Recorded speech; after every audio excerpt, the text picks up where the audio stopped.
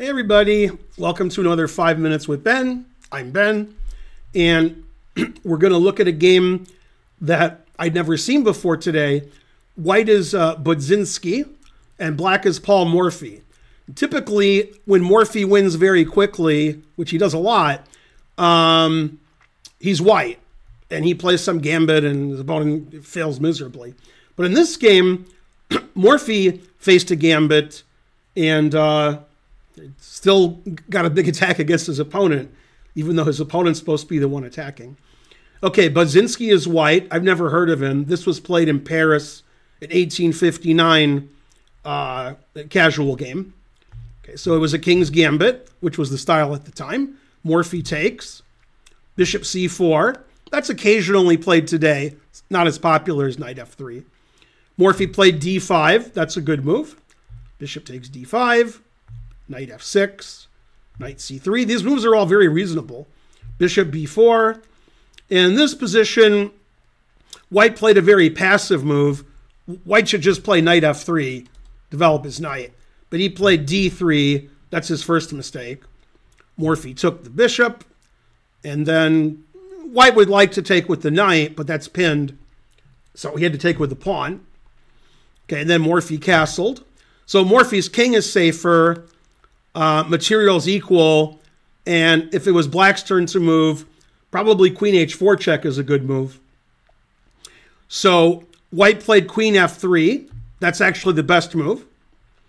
Black played rook e8 check. Knight ge2.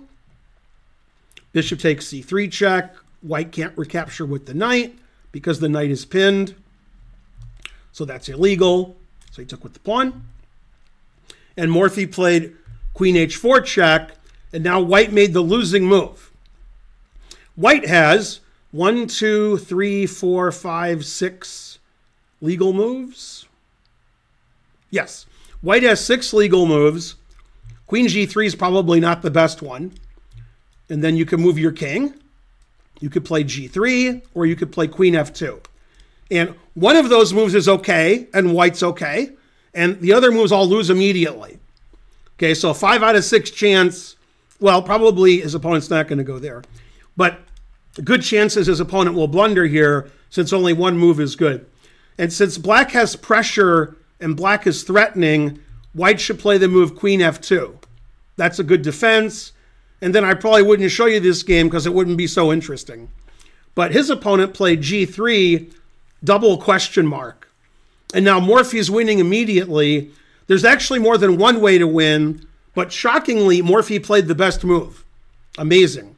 And typically, when your queen is attacked, you move your queen. And probably Budzyński thought the queen is going to move. Okay, then he'll figure out what to do. Or we'll take, and we'll take back on g3. The queen defends the rook attacks the queen, pawn attacks the queen, and you know, white can still play. Okay, but in fact, it's black to move and win here after g3. Can you find the winning move that Morphy played? Pause your video, try to figure it out, and then come back.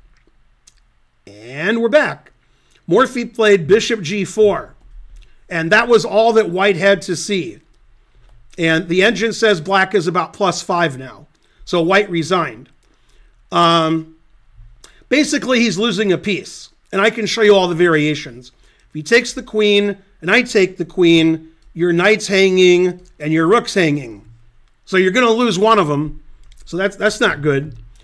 If you play queen f2, because your queen's attacked, and you're attacking my queen, I just take on g3. And if you take back, your rook is hanging with check.